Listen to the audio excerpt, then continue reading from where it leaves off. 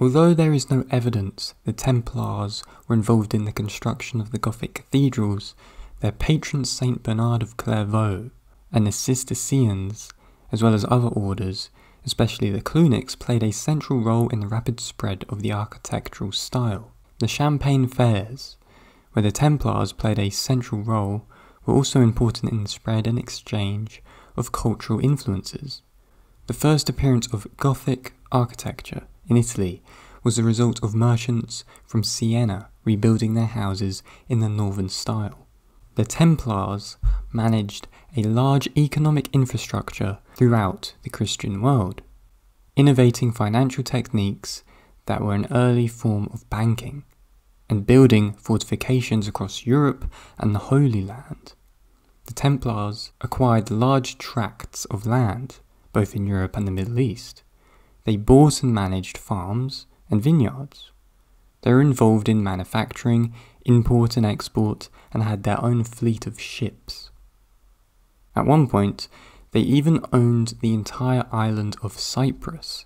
The Templars arguably qualified as the world's first multinational corporation. The Templars also built massive stone cathedrals and castles.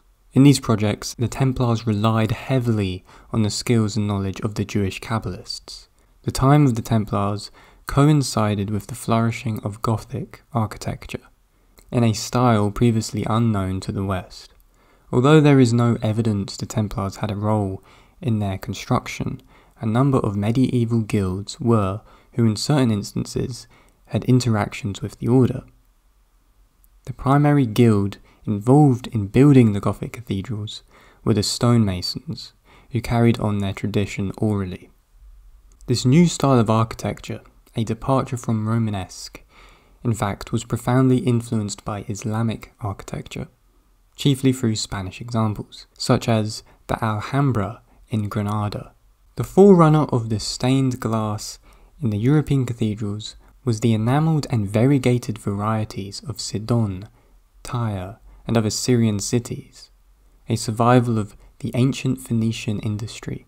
The ribbed vault, the flying buttress, and the pointed arch, which marked its transition from Romanesque architecture, are all details which can be traced directly to the Islamic style. As well, the slightly splayed entranceways that began to appear in Islamic mosques are very prominent in Gothic architecture. Superimposed on Merkabah's architectural notion of the, quote, body of God, is the symbolism of the throne and temple of Solomon, which according to Schuchard would find its greatest architectural expression in the towering Gothic cathedrals built by Christian stonemasons, end quote, of which the Templars were the most famous example.